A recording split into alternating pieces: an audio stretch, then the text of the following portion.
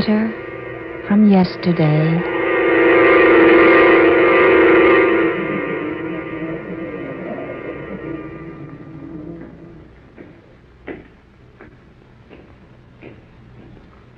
I beg pardon, miss, but do you happen to have any material at all dealing with the... If you please. Huh? What's that?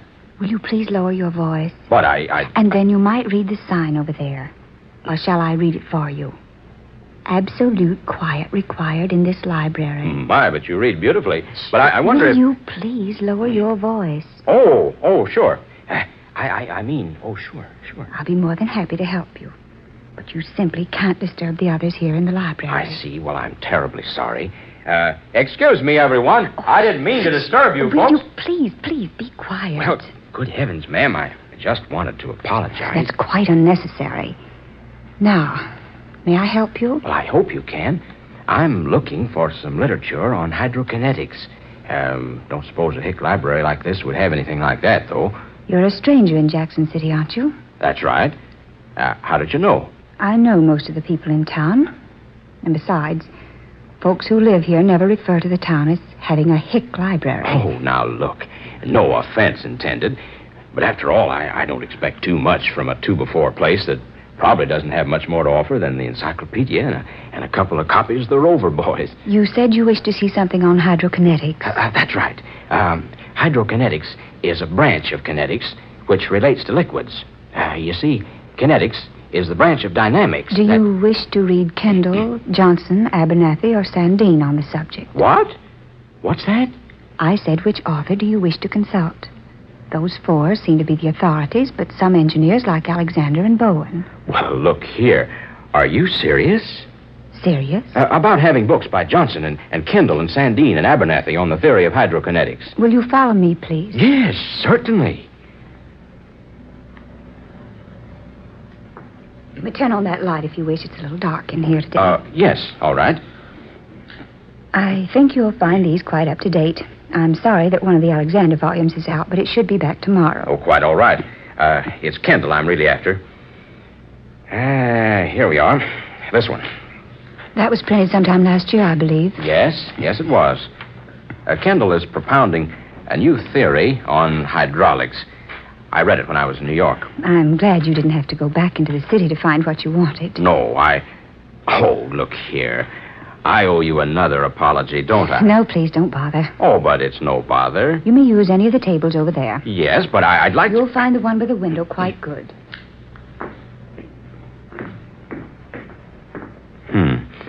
Sensitive. Cute, too. Yeah, darn cute. Yeah, well. Well, let's see. Kendall says, when an ounce of plain lubricating oil is introduced into... wonder what her name is. First one, I mean. Nameplate on the desk says, Miss Marshall. Well, that's interesting. Miss Marshall. Oh, well. Well, as I remember reading about it 3 months ago, Kendall says that if you introduce 1 ounce of common lubricating oil into a cylinder 2 inches in diameter and 4 inches in height... Pretty girl. Wonder why I can't get her off my mind. Wonder where she lives. Oh, confound it. Well, then, according to Kendall, if an ultraviolet ray is permitted to cross the cylinder at the time pressure is applied to the top, the result will... Wonder what a good-looking girl like her is doing in Jackson City.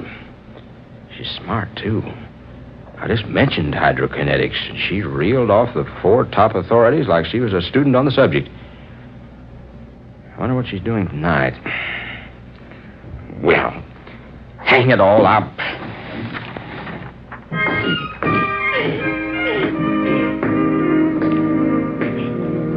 I say, Miss Marshall. Oh, I say, Miss Marshall. Yes, what is it? Would it be possible for me to check this book out? I'm very sorry, but I'm afraid not. Well, it's really quite important. I'm an inventor, and I I'm just on the verge of a very important discovery. I simply must have this book to use. I'm sorry. Perhaps you should buy a copy. Oh, I've tried that. Everywhere in town. There's none I can get a hold of. You could have one sent out from New York. I can't wait that long. I have to work on this thing while it's running through my head. It's very important. I might lose the whole idea by the time a copy came out of New York. I'm sorry. It's quite against the rules to permit anyone to take out a book without a library card. Well, suppose I take a card. How much? Oh, there's no charge, but you must have a property owner sign your application. Property owner? Application? Yes. Someone who can pay for the book in the event that it's lost and who's willing to personally guarantee your honesty must sign your application. Then your card will be ready within 48 hours. Oh, now look. That's worse yet. I'm sorry. This isn't any way to treat a Jackson City guest, you know. I'd like to help you. Really, I would. Would you? Really? Yes, I would, but I can't break the rules. Well, now, wait a minute. I've got it. Yes? Your place. What? Your place. Your home. Wherever you live. You mean... I mean you can take the book out yourself. You take it home. Then I'll come by tonight and use it there. That's not very clever, Mr. whoever you are. Chase.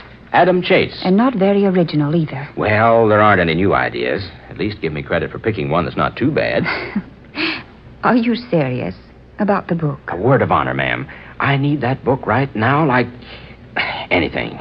Seriously? Seriously. Well, then I just might be able to help you. Would you really? I might. Tell me, can you take dictation? A little. Ah, good. You can help me. That is, if you'd like to. I might. I'll be glad to pay you. Oh, well, we'll see. You'll do it? You'll take the book home and let me study it there?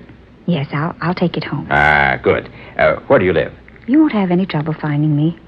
Just ask anyone for Cicely Marshall. Did you say Cicely Marshall? Yes. What about it? Well, nothing. I just like it. It happens to be one of my favorite names. What time? Tonight? Uh-huh. Oh, anytime after 7:30. Good. How's 7:32? Oh, you better go now. We're beginning to disturb the folks who are trying to study. Yeah. All right. See you tonight.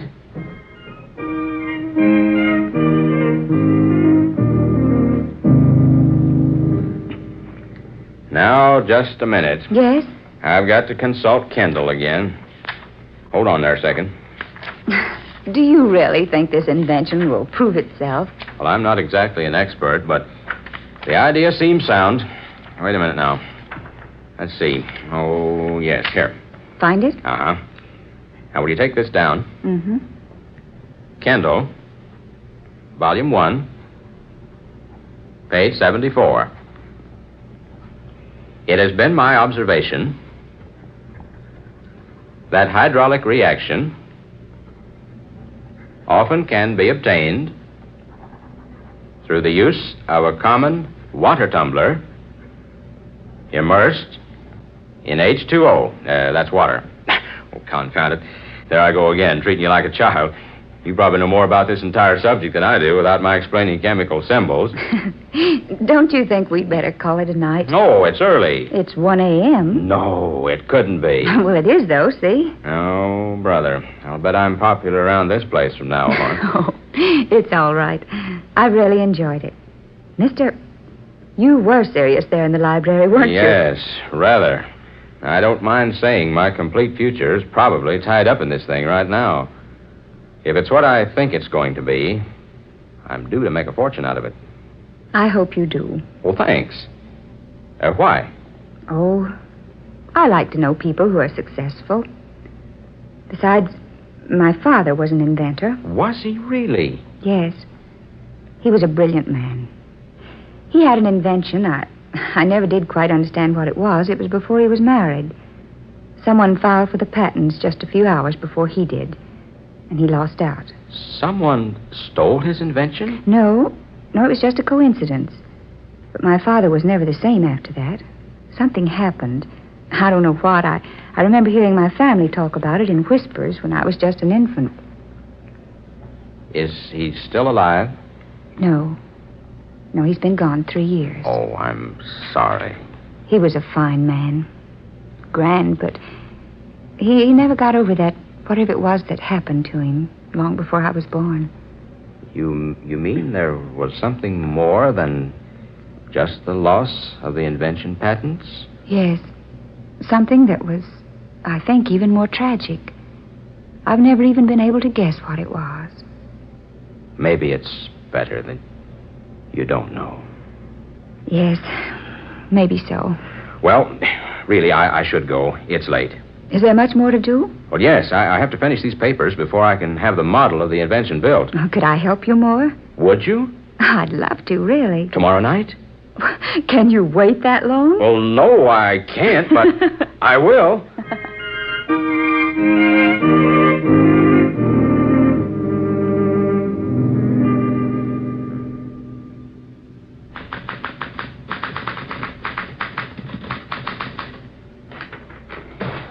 There we are.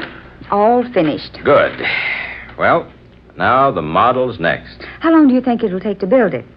Well, at least 2 weeks. We've been on these papers longer than I thought we'd be. Almost 30 days. I really don't know what I've done without you. Oh, I've enjoyed it. Oh, we can relax now till the model's built. Then I'll have to go to Washington. What time is it? Oh, it's early. 9 o'clock. Oh, good. Time enough to catch the last show. That is, if you'd like to go out with me. Like to? Why, I can't think of anything I'd like better.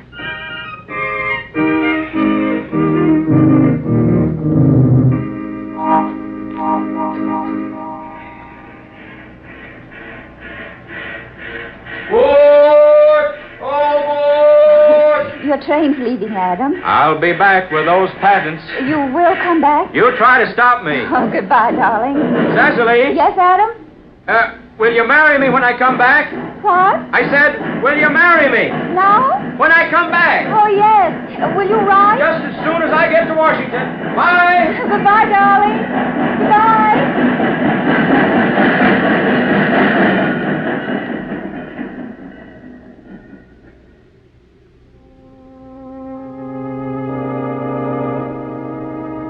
To my diary, January the 17th. It has been 5 days since Adam went to Washington. I'll never forget the unromantic but lovable way he asked me to marry him. Standing on the steps of the moving train, shouting the question at me above the noise of the engine. How I loved him at that moment. How I love him now. But why? Why, oh, why hasn't he written? 5 days, and not a word from Adam yet.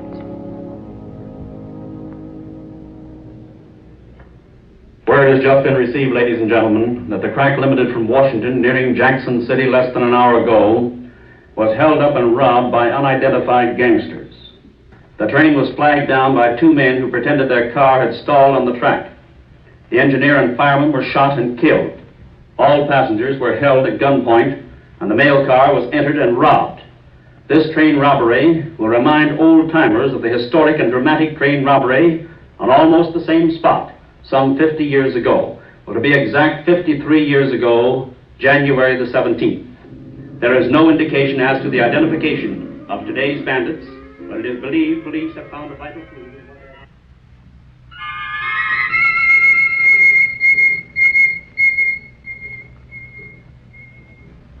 I want to send this wire to Mr. Adam Chase, Esther Arms Hotel, Washington. Yes. Darling, have not heard from you. Worried. I love you. Cicely.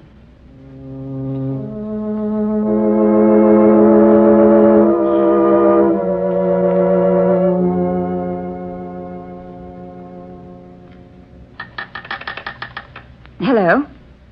Hello? Yes, operator, this is the party calling Washington. Yes, I'm calling Mr. Adam Chase. That's right, at the Esther Arms Hotel. Oh, you have a hotel? Hello? What's that? Checked out. 2 weeks ago. Oh. No, thank you. Just cancel the call.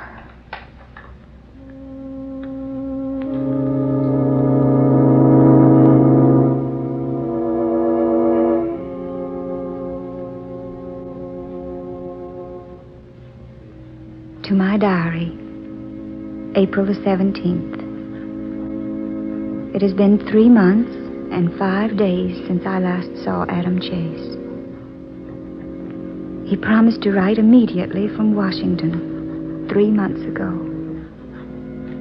He seems to have dropped out of the world. I can't locate him any place. I've just returned from 10 days in Washington. Searching. I found nothing. Yes? Come in. Adam. I had to come back. Oh, darling. Darling, what's wrong? Tell me what's wrong. You look so ill, so thin. I guess I shouldn't be here since you didn't want me. Didn't want you? Didn't want you? Oh, my darling, what makes you say anything like that? I wrote you about the invention. I didn't get your letter. I haven't heard a word from you. I told you what happened. That I was ruined. Darling. That if you loved me, you'd come to Washington and we'd make it some way. I didn't get it, Adam. I tell you, I didn't get that letter. I waited. You didn't answer. You didn't come. You didn't want to come. Darling, will you listen to me?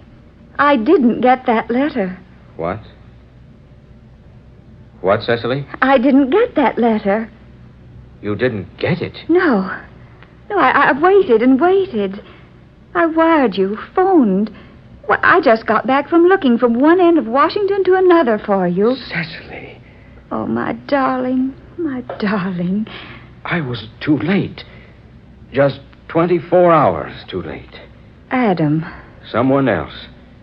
Someone from California had just filed for the patents to the same invention. Oh, sweetheart. I was just a few hours too late. Oh, but the invention isn't everything. I wrote to you. I told you what happened. I asked you to come to Washington to marry me. I'd have come in a minute. And I thought... No, the thousands of things I thought. Oh, don't think of them anymore. I had to come back. I couldn't live without you. I had to come back to see you. Just once more. I couldn't live without you, Adam. We'll be married.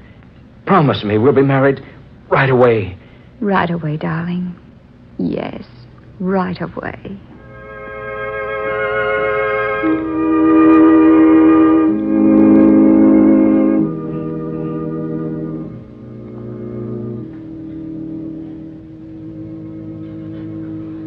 June 20th. Adam and I have been married 2 months today. We're very happy. Somehow, there's something more than just our love for one another that makes us so close to each other. I can't explain what it is.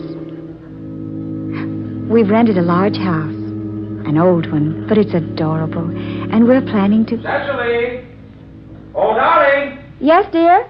Come on up here. To the attic, will you? I've stumbled onto something. All right, Adam.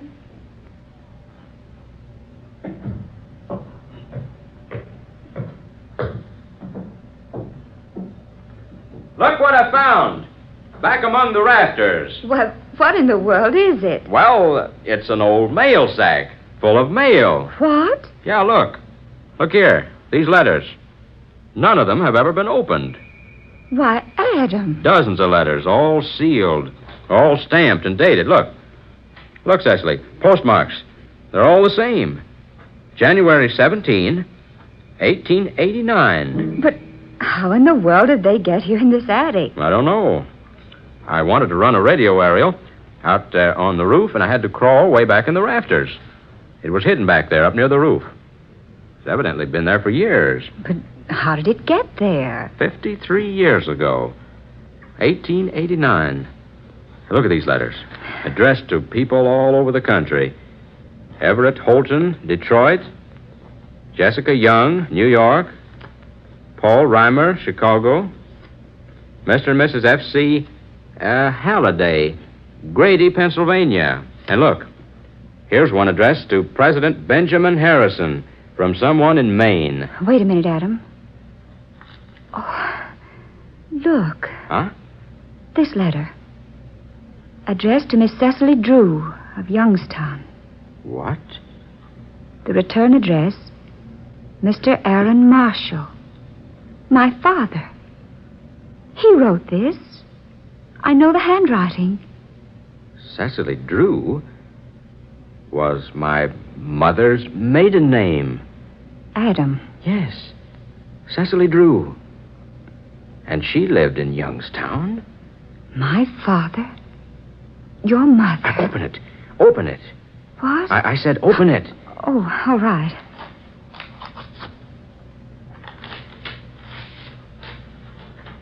Oh. What is it? It was my father. Listen. My darling Cecily, I have bad news. I have just learned that someone else has filed for the patent rights to my invention. By some queer trick of fate, another inventor had the same idea as I. Only he has been fortunate enough to get his application for patents into the Bureau ahead of me. I fear all my work has been in vain, all my sacrifice useless. I have nothing to offer you now, my dear, but my love. If you still love me, hurry here to marry me. I shall surely never exist if you don't. All my undying love, Aaron. He wrote that, your father, to my mother. Adam, the train robbery. What? I remember hearing about it on the radio. The train your letter to me was on was robbed. The mail was stolen. And the same thing happened 53 years ago. To your mother and my father. Only she believed he failed to come back to her. And he died, never knowing she hadn't read his letter. And his letter has been here, hidden all these long years. Your mother and my father.